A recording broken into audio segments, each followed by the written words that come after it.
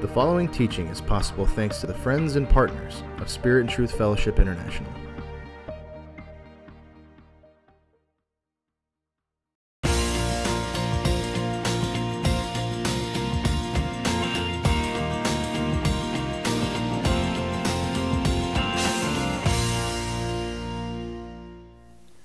What does the Bible say about suffering?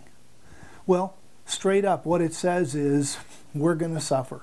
That's as simple as it is. The Bible says that people are going to suffer. I mean, if we think about it, between the devil, the demons, and evil people, the fallen nature of the world, and of course our own sin and our own mistakes, yes, the Bible says we're all going to suffer. In fact, let's read out of 1 Peter chapter 4, verse 12, reading out of the ESV, the English Standard Version. Here's God's word. Beloved, do not be surprised at the fiery trial when it comes upon you to test you, as though something strange were happening to you. I mean, that's as simple and as straight up as it can be. Don't be surprised at the fiery trials we go through, as if there was something strange. Yet it's amazing how many people, and I was once one of them, who believe that, well, but if we have faith, God will protect us from suffering, or if we just do what's right, God will somehow love us more and move the world around so that we're protected from suffering. And that just really isn't true. It's not that faith doesn't help. It does help in certain situations. And it's not that being good and righteous and obedient doesn't help, because that does too in certain situations. But if you're just as obedient as you can possibly be, and have great faith, like the prophets, like Jesus Christ, does that mean you won't suffer? No, not at all. Listen again to the Word of God. Do not be surprised at the fiery trial when it comes upon you to test you. Now, I've thought about three very serious consequences to believing that if you have faith or if you're good, you won't suffer. One is you're misreading hundreds of Bible verses. I mean, what do you do with verses like 1 Peter 4:12 that say we're going to suffer if you believe that? You have to say, well, we are going to suffer unless we have faith, or something like that. So one consequence of believing if you have faith or if you're good you won't suffer is that you end up misreading and misunderstanding lots of verses. Another is that you will get what the Bible says you will get at some point in your life over something. You and I will suffer. And if you believe that God would protect you from suffering if you had faith or if you were a good person, then you're going to be confused, you're going to be troubled, you're going to be self-condemned even. And I've seen this with hundreds of people with whom I've ministered. And another thing is that believing if you have faith or if you're good that you're not going to suffer, it predisposes you to judge someone else who's in trouble or suffering.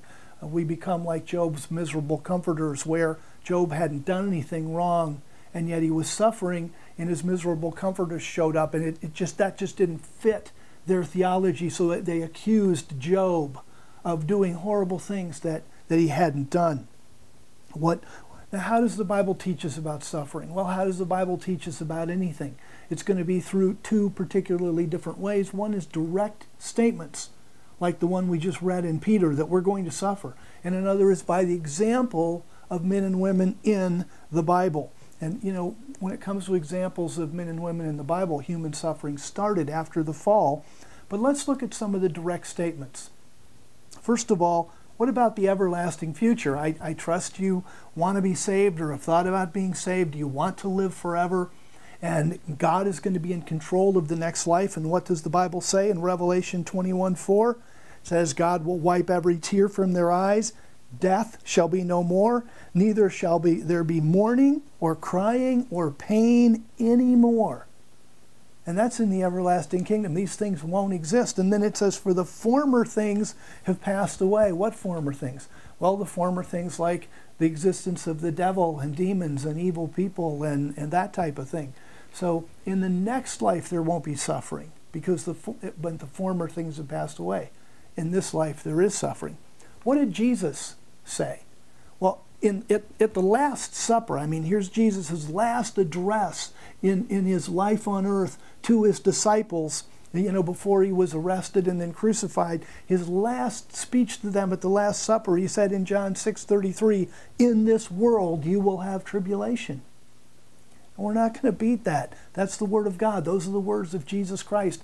That was his advice to his followers so that when they had tribulation, they weren't caught off guard. What did Paul say? Acts chapter 14, verse 22.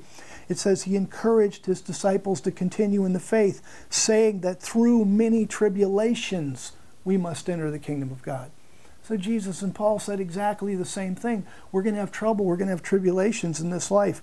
Romans goes so far as to say the whole creation suffering. It says, "For we know that the whole creation has been groaning together in the pains of childbirth until now." That's Romans 8, chapter 22. And of course, Christians suffer extra because we get persecution in 2 Timothy 3:12. The Bible says, "Indeed, all those who desire to live a godly life in Christ Jesus will be persecuted." Why is that? Because the devil and his demons come against godliness, and so do ungodly people. So we know what the Bible says about suffering. It says we're going to suffer. Is that borne out when we study the lives of the great men and women of the Scripture? And certainly it is. In fact, if I were going to learn about faith and its role in life and in suffering, I would go to Hebrews chapter 11, where the Scripture talks about the great men and women of faith. And, you know, when we look at those great men and women, if having great faith kept us from suffering, then the Bible, that would be the place to showcase it. Because Hebrews 11 is a whole list of who the people, what the Bible, you know, and many people call, rightly so, the heroes of faith. And yet we run down the list of the heroes of faith in Hebrews chapter 11, and what do we find? Do we find that their faith prevented them from suffering? No. We had Abel was listed. Abel was murdered. Noah's listed. Noah witnessed the death of all human and animal life. Yeah, tough. Sarah was barren.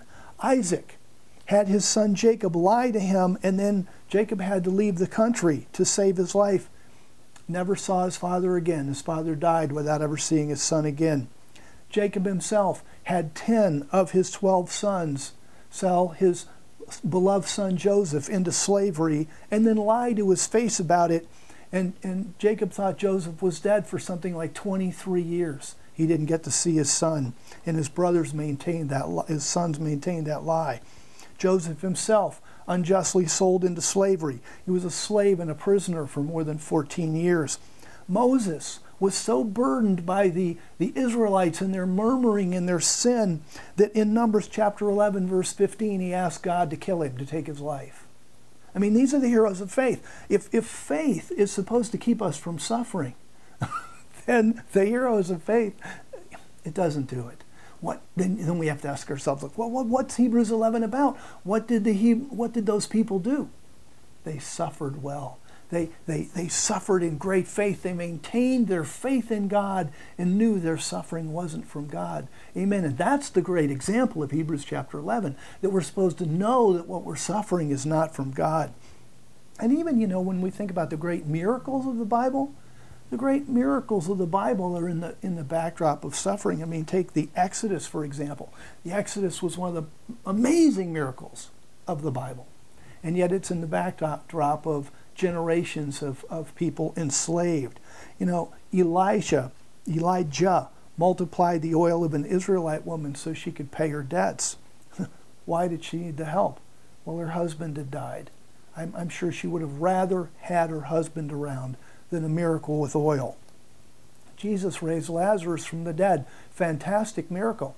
But what's the backdrop?